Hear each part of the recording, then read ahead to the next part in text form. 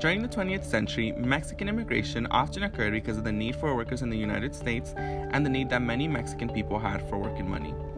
Mexican workers were usually met with enthusiasm for American citizens, especially people who worked in the farming industry. However, there were many cases where the United States' opinion on these recently immigrated workers shifted and the workers faced deportation from the United States or were ignored by American society. To commence, it is important to know that repatriation is different from deportation. Deportations are done by the federal government with a warrant or warrantless if the person leaves on their own. Repatriations, in this case, however, can be done by the federal government, the Mexican consul, the local private and public welfare agencies, or even the Mexican community. Therefore, the repatriation was carried out not just by the U.S. government, but by many other forces and groups.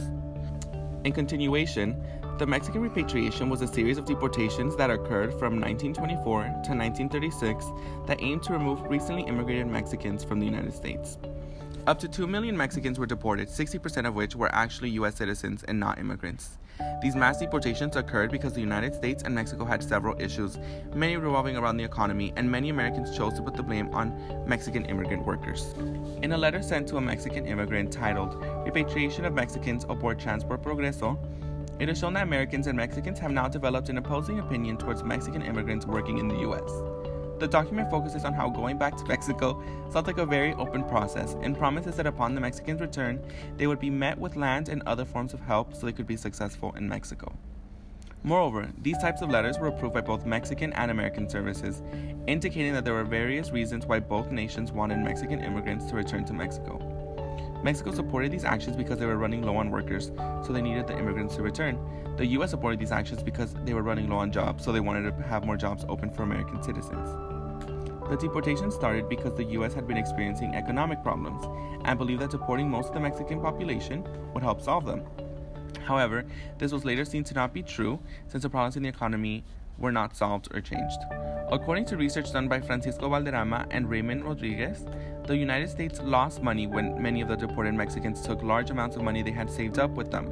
The money taken by those who were deported totaled to roughly $7 million during this time. Furthermore, Valderrama and Rodriguez report that Americans were not willing to take on the jobs that the Mexicans had held, which revolved around the farming industry. It was at first thought that since Mexican workers were very common sources of labor, they were taking the jobs that could be given to Americans, especially given America's economic issues. This was mainly because Mexicans would work for less money than Americans. However, during this time period, because of economic issues, getting less money for work became a common thing for everyone, not just Mexican immigrants or American citizens.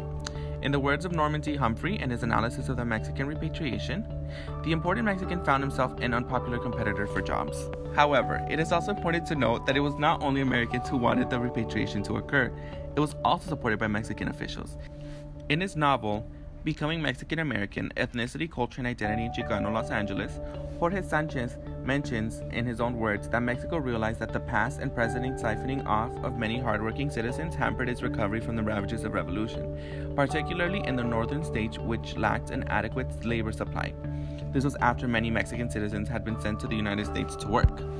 Basically, the Mexican Revolution had just ended in 1920, and Mexico was suffering economically and needed more labor.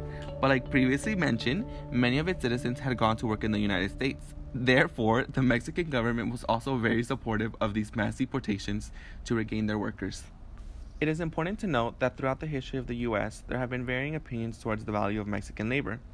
During some periods, it was highly promoted, like during the era of the Bracero program.